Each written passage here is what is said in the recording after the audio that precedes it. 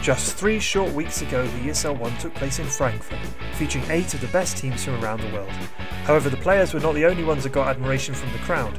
Heroes and heroines straight out of Dota 2 were spotted all over the event. Cosplayers, a former Japanese trend that started in the 1990s, has long since reached the Western world. By bringing the virtual characters to life in the real world, cosplayers add a touch of class and immersion to esports competitions.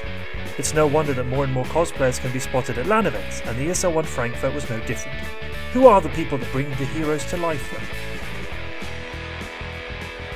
Hi, my name is Akula Teruyuki and I'm cosplaying Naga Siren in the set as Empress of the Sea. Hello everyone, my name is Marta. I'm cosplaying as Crystal Maiden. I'm Roman Tanak. I'm Dragon Knight, Knight of the Burning Scale set. Hi everyone. Hi. I am Jan Niklas and I'm Elle. My name is Vicky and I'm cosplaying Wind Ranger from Dota 2, the Falcon Side Armor set. I'm Noah and I'm cosplaying as Juggernaut. Isabel and I'm cosplaying Phantom Assassin from Dota 2. Hi, my name is Sabrina. I'm cosplaying as Drow Ranger. Hello, my name's Fanny. I go by Margito Cosplay. I'm cosplaying as Lina from Dota 2, the Smoldering Journey set. Hi, I'm Riyadh and I cosplay as Necrophos, World of Car. Cosplay has become a big part of LAN events, and every visitor almost expects colourful figures strolling through the masses. But it is nothing that we can take for granted because each cosplayer is usually there on his or her own. So what is their motivation to put in all their effort? why do we cosplay? I think you should answer this. Okay, first of all, he cosplays because I dragged him to. Yes, she's right. I made him. Normally he's not cosplaying at all. And I'm cosplaying because it's my hobby. I mean, other people have other hobbies and I have cosplaying, so that's all I do. I cosplay because it's really funny. You meet a lot of people, you made a lot of friends all around the world, and I don't know, I really enjoy the cosplay. Because it's fun. It's fun at the event with the people, to see the reactions of the people. Why do you cosplay? Good question. I really love the look in the eyes of the fans. When I'm standing right in front of a fan who will recognize my character, it's amazing. I cosplay because I like making costumes and it's fun just to building, and like if you put a lot of time in your costume, you want to show it off. Will alone is not enough. Each and every cosplayer has to acquire skills to sew and stitch, to glue and cobble. Numerous skills are required to craft the masterpieces, let alone planning it in the first place. So how do cosplayers learn to make their own costumes? By making costumes. It takes a lot of time and a lot of making wrongs before you can get it right, so it's fun. I mean, no, it's not fun when everything goes to hell and you want to throw everything away, but just keep at it and try, and it eventually will work out. And I learned to make it, well, at first I just watched YouTube videos when other people made their cosplays, and then I just sort of winged it and tried and see if it worked or failed. Well, not at all, I guess. It's just learning by doing. Make a couple of costumes. Some people use tutorials and stuff. I don't really like to do that, so I just try and see what works. I learned to make my own costume in the internet, like watching videos on YouTube or reading some tutorials, or just by try and error. So Cosplay might be a hobby, but it's also hard work. Even if you possess the crafting skills, you still have to put in the hours. Take the time to make things the right way and fix what went wrong, and on top of all that, learning new skills along the way. How much time is put into the costume we see? How long does it take to bring a game to life? How much time do you invest in the making of your costume? I spend way too much time on making costumes, which saddens my fiancé. He's the one who gets to stick with all my mess. A couple of hours a day, maybe some, like before a convention, if I have a deadline for costume, maybe 4 or 5 hours a day. I invest a lot of time into the cosplay, but it depends if I'm able to do it or not, because, for example, this costume was like 2 weeks to make it, because I don't have enough time to do it in more time. But it's depending on the difficulty of the cosplay and the time I have. To make a costume I need like a month, but sometimes I don't have so much time, so I'm able to make a costume in 2 weeks. Well, this one took like 5 months, but mostly it's around like 2-3 months. But time is not the only thing that goes into costumes. The materials for crafting might not seem much, but they pile up, especially if you're forced to go for more expensive materials.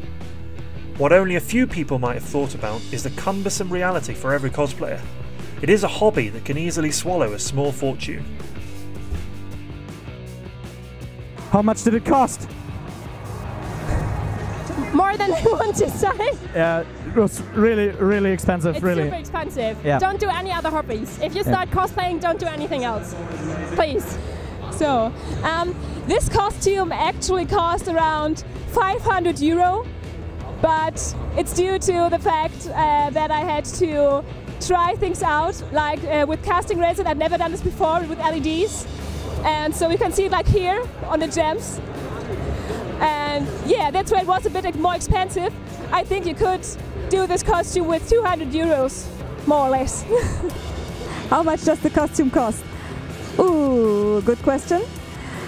I usually don't look at the builds when I start buying cosplay materials, so I would guess this one is about 200 euros. And I think I probably paid for like 600 euros, around, give or take. 600 euros it costs to make this. With how popular cosplaying is, one might think that you can at least make it worth your while, and that you could sustain yourself financially with it, at least to a certain degree. But unfortunately the prize pools at the conventions are slim, and the competition is stiff. You don't go into cosplay for the money. You don't earn money with cosplay. You need to be like a really famous cosplayer to earn any money with it. Most contests don't have a lot of money in it, so it's a lot more about honor and glory of winning. So you don't go into cosplay competitions to win money, because it will never be worth it. The monetary prizes are not everything. Isn't it a thrill to go to a convention to meet new and amazing people?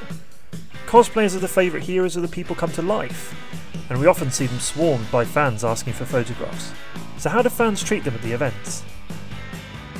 Well, at the events people treat me well, so I think that's cool. They always ask if they can take a picture, if they want to hug me, or if they want to just make a funny pose or a stupid face. So that everything's fine. Well, sometimes there are people who aren't nice, but it always happens. The fans are really nice. They always ask before they take a picture, and they're really friendly and cannot complain about this. There's a big range in how fans treat us. Some are very nice and respectful and appreciate cosplay. Many people don't really know what it takes, so they like touch things and wiggle things and see how it's attached, and a lot of the stuff breaks. That's very frustrating actually. And also there's a lot of harassment of female cosplayers. In this costume, not so much obviously, but it happens a lot and it's very frustrating. Fans treat me most of the times really good. It's like always, oh, can I have a picture? Sometimes people come at you and say, oh, you look so great, I've never seen this cosplay before. And it's a really friendly and giving community.